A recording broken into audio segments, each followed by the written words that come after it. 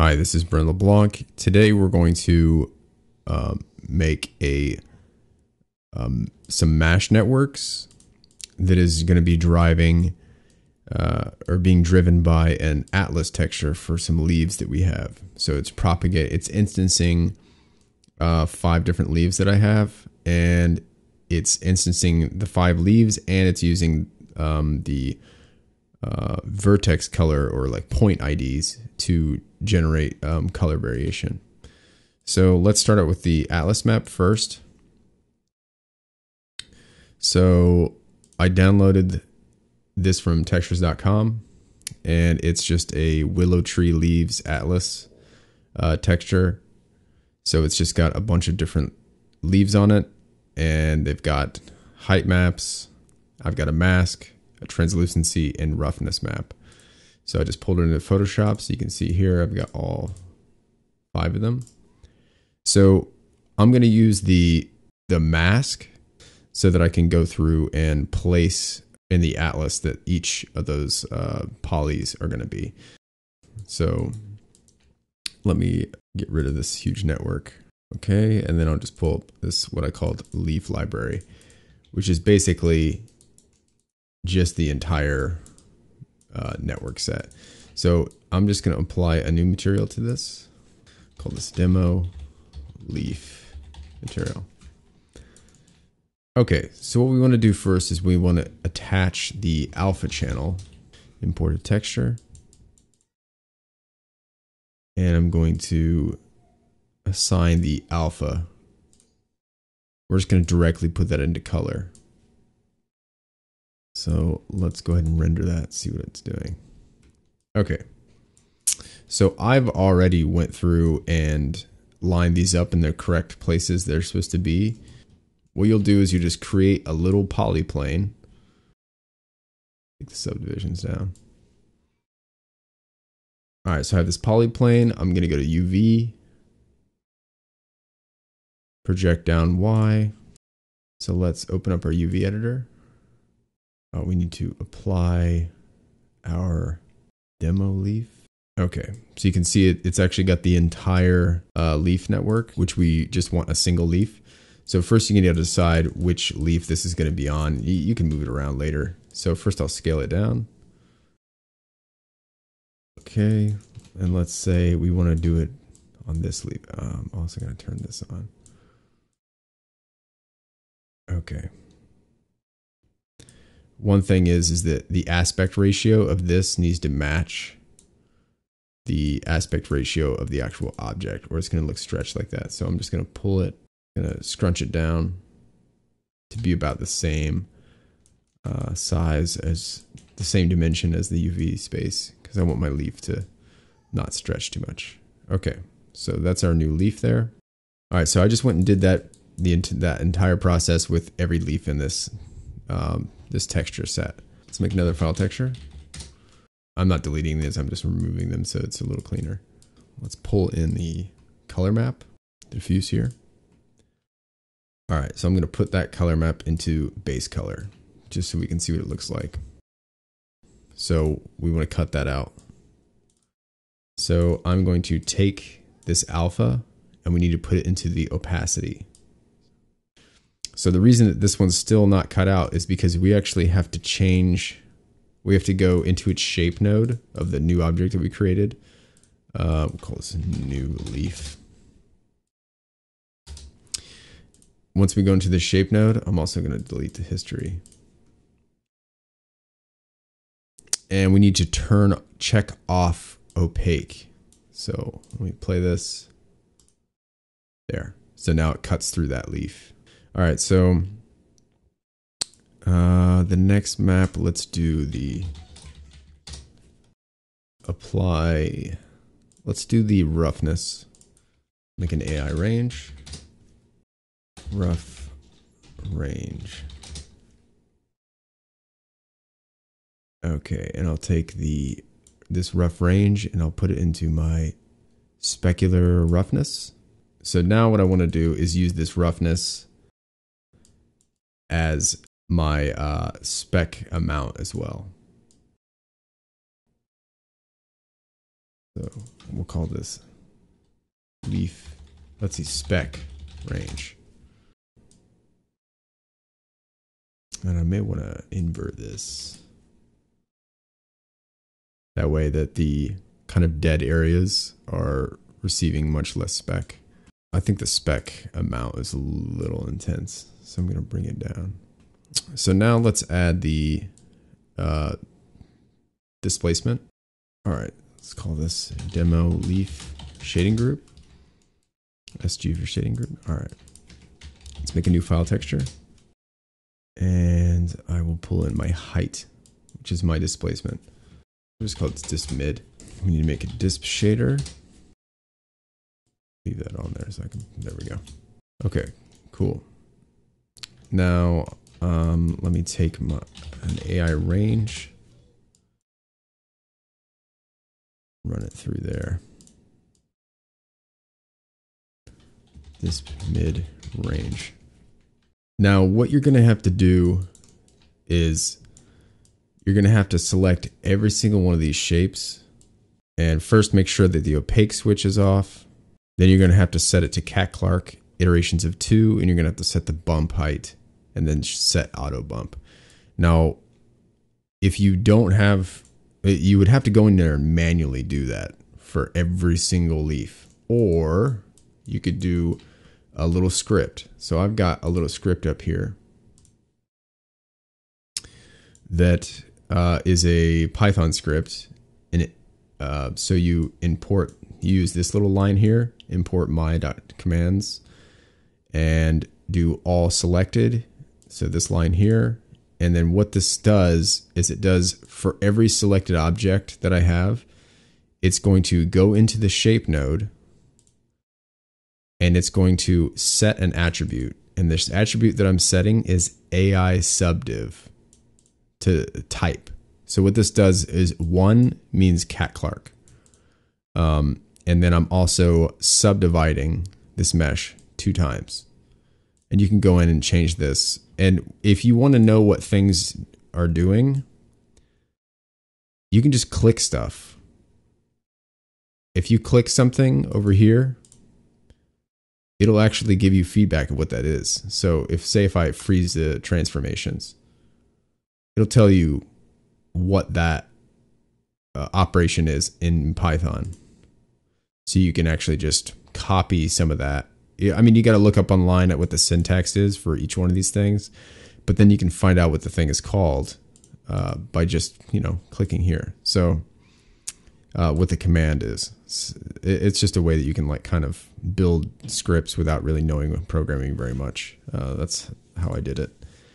So I just have this little script that will automatically set the subdivisions to Cat Clark for every object I have selected, and it'll automatically make the subdivisions 2. And I can just change this number whenever I need to. And I also have one for opaque, which does the same thing. It just turns everything, it turns opaque off. And then I have a little rename loop, which will I just change this name, and whatever I have selected, it will rename it this, and then it'll just append a number to it, depending on how many there are. And then for disp height, I have a script for that too. And it also has an auto bump check, so it turns auto bump on as well. So if I, let's say, select all this, and if I look over here, subdivide, everything is opaque, displacement set to 0.1. Now, let me change this so that you can see the difference. I'll set it to 5, which is crazy, but we'll just do it so we can see it update here. So what it did was when I set it to 0 here, it turned the type off. And then when I had 5 here, it turned the iterations to 5. So what I want to do is set this to 1, which is, so this is 0, this is 1, this is 2. So I'm going to set it to 1 because I want Cat Clark. And let's hit the iterations to 2. Then if I select that and then do that again, it's set cat Clarkin 2, and that's for every single one of these objects, which is exactly what we want. So that's just a quick way to get everything set automatically. Let's run the IPR. All right. So we've got all those leaf atlases working. Now the thing is like they're all super flat still. I mean, we have displacement going, but they're all really flat. So what I usually do, let's say, let me pick this one, this one, this one. Okay. Okay.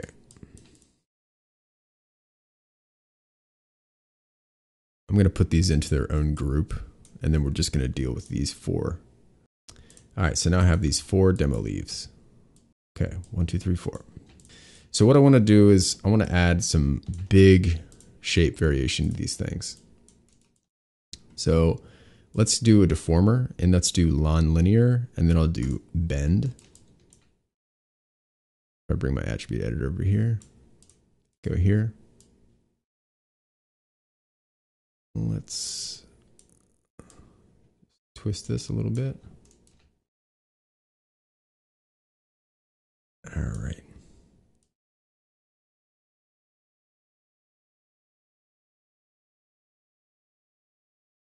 All right. So that first leaf is now it's like kind of like cupping up this way. So let's do another one where they're kind of bending in on itself. So I'll do another deformer. I want to turn this. All right, so now you can see that leaf is now kind of cupping in that way. That way it's just like, you know, adding much more leaf-like shape instead of it just being super flat. Because displacement's only going to get you so far. I mean, you need to have some shape to your objects to help it along a little bit. You could actually make a displacement map that is just doing this same thing, but I would rather just actually change the geo. It's pretty easy to do. All right, so let's do another linear. Let's do a twist. See what we can get with this.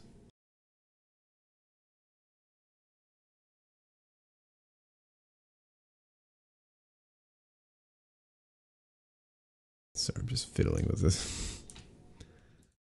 Okay, so for this one, I'm going to freeze the transformations on these. Delete the history, freeze transformations, so they're stuck like that. All right, for this one,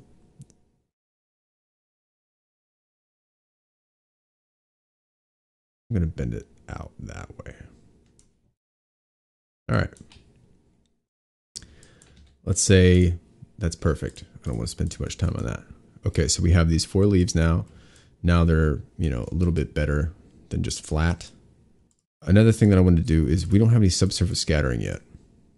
So we want some translucency so that light travels through this leaf. Right now that's just bounce light. That's actually not transmitting through the leaf. So let's see, let's make a file. And again, I'm not deleting this, I'm just removing it from the graph. All right, transmittance or translucency, whatever they call it. Actually, we want to take the diffuse and put it into subsurface color, the transmittance, and then put it into the radius. And then we also want to, under transmission, turn up not transmission, subsurface, turn the weight up. Let's see that. All right, so now we have light traveling through the leaf. So if I put this leaf on top of the other one, they're now shadowing each other. What we need to do is we need to freeze their transformations, lock them to the origin, because we're going to be instancing these leaves. I'm just going to hold down X, have them all selected, and then I'm going to middle mouse click to the middle. So it'll just lock all of them to the very middle. Basically, this is going to be its initial position. So I'm just going to select all these leaves. And I've just got a mash tab here. And I'll click on this mash demo ground leaves. Okay, so what I'm going to do is I'm actually going to turn on my ground plane that I was using. And it's just a kind of crappy dirt that I made. You probably want to spend more time on it than I did. And to begin with, by default, what the instancer does is it just puts them in a straight line. Let's open up this. We'll go to the demo ground leaves. Click on that. Go to distribution. And this is number of points 4. What we want is mesh. Okay. Because we actually want these leaves to populate on a mesh. So while I have this demo ground leaves distribute tab open, where it says mesh, there's an input mesh here. So what I'll do is I'll go over to my mesh, which is ground 01. And I'm going to middle mouse click that and drag it into input mesh. All right. So now I hit play. And now you can see I have a few leaves scattering on the ground here. I want to increase the amount of leaves that I have. So if I just start pushing this number of points, it's going to start distributing more and more of them. So let's do like 500. All right, so now I have a bunch of these leaves. Now the first problem you're going to see is that our alpha channel is not working again. Click on that network and we need to turn the opaque option on for the shape node, how we did before, and to set up its iterations and everything like that. So we just run that same command that I have. So I'll subdivide it, set it to opaque, and set the displacement amount. Now the problem with them is that they're all just kind of going in the same direction. Doesn't look very compelling. So let's select that network again, and we can even increase the amount of points if we want. We have a ton of leaves. All right. So if you go back to the main tab for that mesh network, where it says this main tab here, demo ground leaves, whenever you select on it, you're going to have these nodes. So these nodes, the first thing is that we only have one of the leaves populating right now, even though we have 4 leaves in this group, the 4 leaves that we made. What we need to do is we need to add an ID node. So I'm going to click on ID, add ID node, and it's set to count is 4, which there's 4 inputs. And then I'm going to set the distribution type or the ID type to random. Let's play that. Okay, now it's actually using all 4 leaf types instead of just one. And if I start moving this seed, it'll just randomly distribute them. That's not enough distribution yet.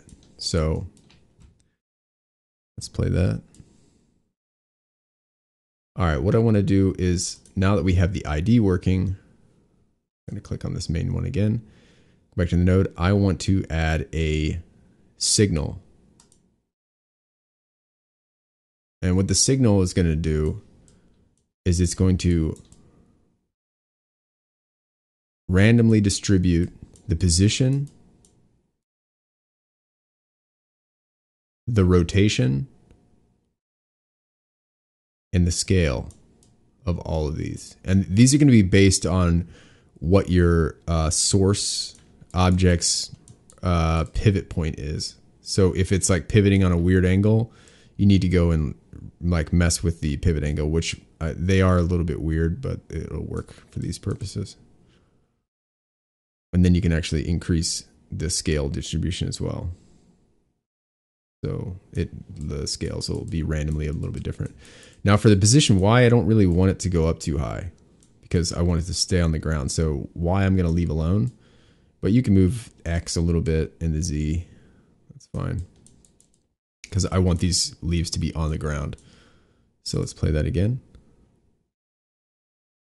All right, so now the distribution is a little more organic, and you can add in some other distributions here, or other nodes here.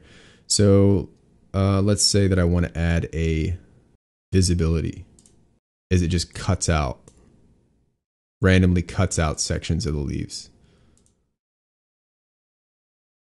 So if there's too many, then you can add that. I think you can also paint maps that will cut out in some areas.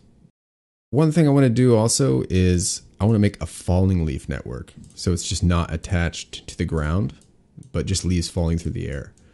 So what I need to do is I need to duplicate this network. So the instance network. So remember these demo falling in these 4 leaves. What I'll do is I will duplicate that.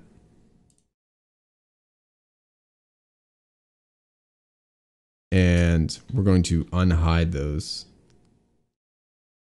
so that we can see them. Okay, cool. They're still there. And I'm going to make another mesh network. Let's call these demo. Oh, you know what I did? I called those demo falling. These are actually demo ground. All right. This is demo falling. Cool. All right. So let's make a new mesh network. And we'll call this demo falling leaves. All right. So for these leaves, I want to add these. I want to set the distribution type to grid. And what that's going to do is it's going to do like a volumetric grid of leaves. So let's do like 30, 30, and 30. So it's doing 30 leaves across in X, Y, and Z. And then the distribution, let's do 50, 50, and 50. So it's just a random grid of a bunch of these leaves. 30 cubed, I think. Is that what that is? 3 to 3. Let's just render that. See what it does. Probably going to take a lot of time. Not too bad. Okay. So that's way too many leaves. So what we want to do is we want to add some nodes to this thing. So first let's do let's do an ID. And set it to random, so that it's going to randomly select between those 4 leaves that we had in that group. And let's also do visibility node, so that'll start turning down the visibility of those leaves. All right, let's play that. And we also want to add in a signal to change the rotation, the Z, and we can mess with position. And then I'll increase the scale, randomization a little bit too. All right, so now all these leaves are falling in. I mean, that's a lot of leaves. That's almost like snowfall. So we could go back to our visibility and just start taking that down a little bit. And you can also mess with the original distribution, but I tend to start with a lot and then start bringing them down with different signals. Okay, so now we need to set the alpha channel up the same way. So let's go back to our tab here, and let's set the subdivide, opaque switch, and the displacement height. Update that scene. Okay. So now all the leaves in that network are now being alphaed properly. Now, one thing about this is that they're all the same color. So I kind of want to do a similar thing that I did with the planks. I want to do some randomization for each of these.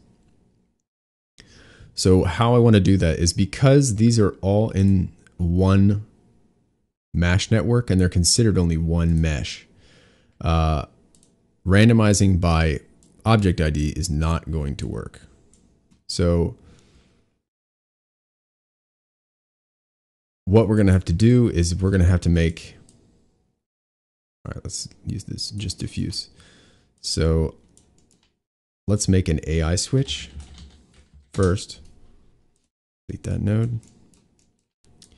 And I want to plug this into subsurface color.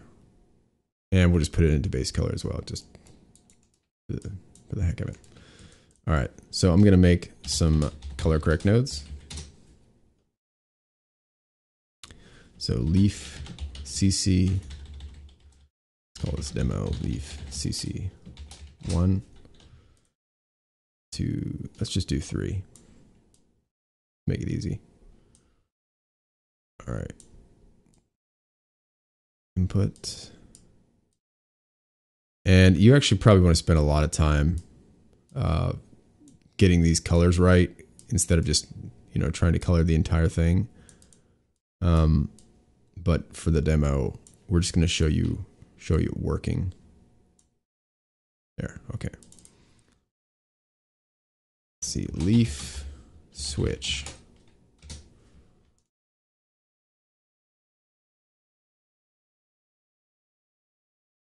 All right. Get a couple leaves out here so I don't have to render so much.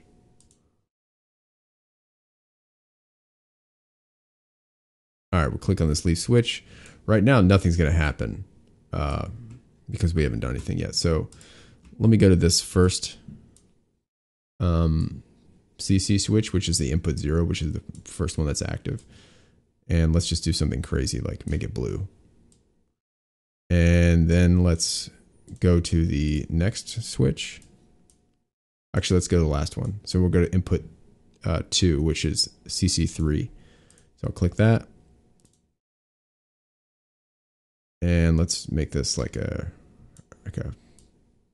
pink. Just so you can see the difference of these leaves. Obviously, you would want to do like autumn colors or brown or whatever, but for the sake of argument, we're just going to do that. So we have like the normal green one, we have that blue one, and this pink one. So let me just make sure that they're working. So, okay, blue, green, and pink. Okay, so now what we want to do is we want to drive this by randomization. It's a little tricky. I had the same problem that I had last week when I was trying to find out what the object ID was. So I asked on Arnold Answers if I could get the point ID into my mesh network. That way that I could drive the same type of variation. And Brian Foley actually helped me out do that. So what you have to do is you have to use Vertex Color. So first let's make an AI user node, an AI user data color, and then we'll make an AI random, and then we'll make an AI range. Okay, so I'm just going to out color into input color into my random into the input, and then this last arch or the range goes into my index. Okay, leaf vertex color, vertex random. Okay. So I've got an AI range, random node, and a AI user node. And how we have to use that is we have to go back into my ground leaves group, my demo ground leaves group, go into the node, add node section, and then we want to add a color node. So by default, it's going to have a color set name as color set, which you can just use that. And I'm going to randomize the hue, randomize the saturation, and randomize the value. The next thing I need to do is I need to click on the shape node for this network. So I'm going to just click on the network mesh, go to its shape node, go to Arnold, and then go down to export and then click on export vertex colors. Okay. And I want to do the same thing with my ground leaves. Export vertex colors. And then I need to, for my ground leaves, I need to add a color node as well. And color set's fine. All right, so I randomize those. Now let's go back to my the hypershade here. So I need to click on my user data node, and I'm going to type color set because that's what that set is called. It's called color set. So now that randomized vertex color set is going through this out color, and then it's going into this random node, and then it's going into the range node, which just gives me the control. So if I plug this vertex color directly into base color, let's do subsurface color, because that's the one that's going to show up. Play that. All right, there we go. All those leaves on the ground.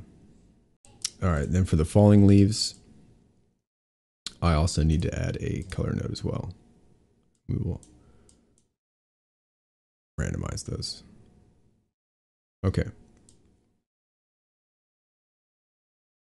So that's the randomized color directly plugged in. So what we want to do is use that AI switch.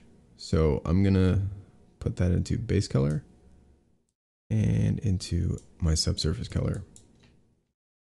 So now this random vertex color user node is being randomized, and then it's run through this range node, just like we did before. So, and for the random node, make sure that we set the random to the output to color. All right, so now I've got my blue leaf, my green leaf, and my pink leaf that we had set originally to our color correct node. I could make something maybe a little more reasonable.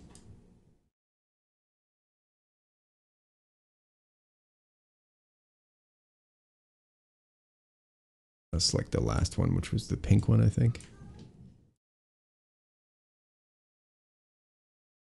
Make that one just like a little bit yellower.